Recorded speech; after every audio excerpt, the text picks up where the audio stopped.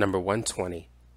Tim received a 20% good student discount on his car insurance policy, followed by a 10% discount as a safe driver. What is the overall percent change of the price of his car insurance bill?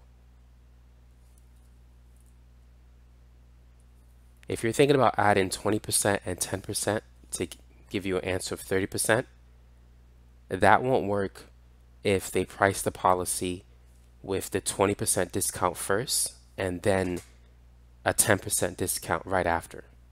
The only way that will work if they just apply the 30% all at once.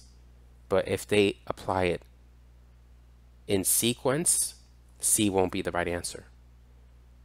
So the key word here is followed by. So we got to take this problem one step at a time. So for this question, we can pick any price for the original price of the car insurance bill. So let's pick a number. Let's say the original price is 300. If you pick 200 or 500, it won't change your answer for this type of problem. So he receives a 20% discount. So let's put a negative sign to that. So this is a 1 minus r situation. 20% is 0.20. 1 minus 0.20 is 0.80. So to get the new price, we need to multiply 300 by 0.80. So after the first 20% discount, his car insurance bill will be $240. Now if we apply a 10% discount, this is another 1 minus r situation.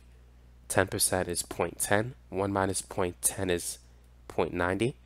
So we got to multiply 240 by 0.90, and that will be 216. So applying another 10% discount on the 240 will reduce the bill to 216. So now we can calculate the overall percent change. Using the formula, the new price minus the original price divided by the original times 100%. The new price is 216 relative to the original price, which we selected, of 300. So 216 minus 300 divided by 300 times 100%. 216 minus 300, that gives us a change of negative $84. Divide that by 300 times 100%. The overall percent change is negative 28. It's less than 30. So B is going to be the correct answer choice.